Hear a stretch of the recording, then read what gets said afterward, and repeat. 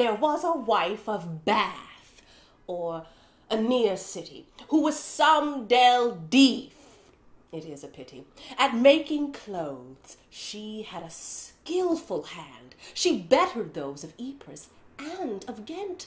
In all the parish there was no wife to go, and proceed her in offering, it is so.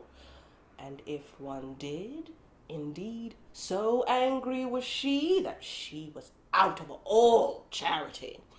Her coverchiefs were of the finest weave and ground. I dare swear that they weighed about 10 pound, which on a Sunday she wore on her head. Her hosen were of the finest scarlet red, tightly fastened, and her shoes moist and new. Bold was her face, and fair and red of hue. She was a worthy woman all her life.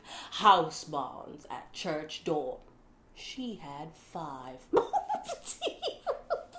Not counting other company in youth. But thereof there's no need to speak, in truth.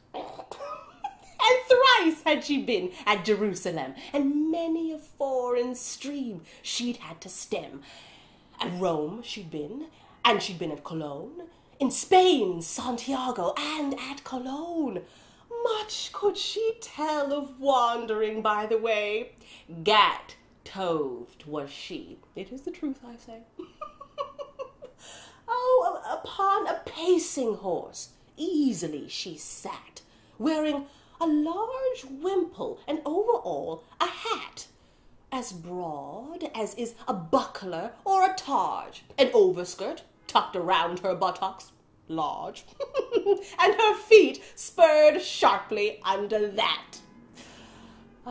In fellowship well could she laugh and carp. The remedies of love she knew, perchance, for of the art she learned the old dance.